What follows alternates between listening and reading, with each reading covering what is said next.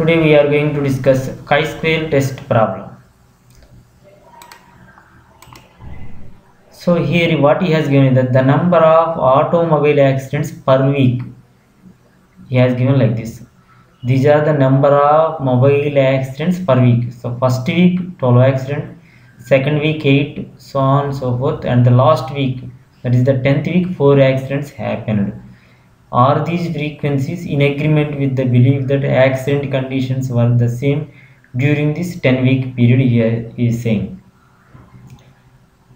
So for this one we will use the chi-square test.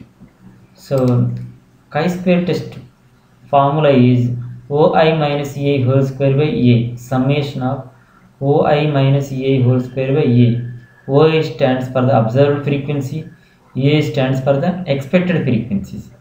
Okay, so OI observed frequency, what he has given is the 12, 8, 20, so on and so forth. Last value is 4 accidents per week. Okay, expected frequency, to find out the expected frequency, what the given data we know is total number of accidents. Total number of accidents means 12 plus 8 plus 20 plus so on up to 4. If you add these entire accidents, it is 100 accidents. Okay, so number of weeks is 10 weeks. Therefore, average accidents per week is 100 by 10, that is 10. So this you write it in the expected frequency column. So expected number of accidents per week is 10, and the observed number of accidents per week is this one. Okay, the formula OI minus EI whole square by EI. Therefore, OI minus EI whole square, 12 minus 10 whole square means 4. Similarly, 10 minus 8 whole square 4. 10 minus 20 whole square 100, so on so forth. This is the OI minus EI whole square. Next one is OI minus EI whole square by EI, that is expected frequency, that is 4 by 10, 0.4, again 4 by 10, 0.4, 100 by 10, so forth. Sigma OI minus EI whole square by A means add these entire values, you are going to get it as a 26.6. Now we have to conclude whether the accident conditions were same or not. For this one we will use the H0, null hypothesis.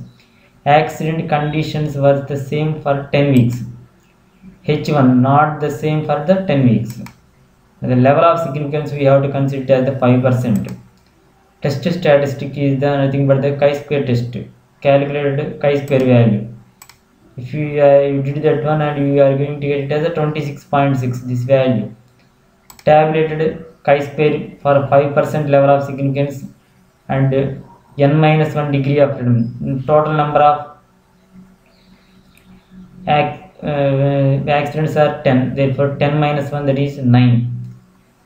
Here the data he has given for the 10 weeks data, therefore 10 minus 1, that is 9 degree of freedom. Therefore for that one tabulated chi-square is 16.919. So calculated chi-square value is 26.6, tabulated chi-square value is 16.919.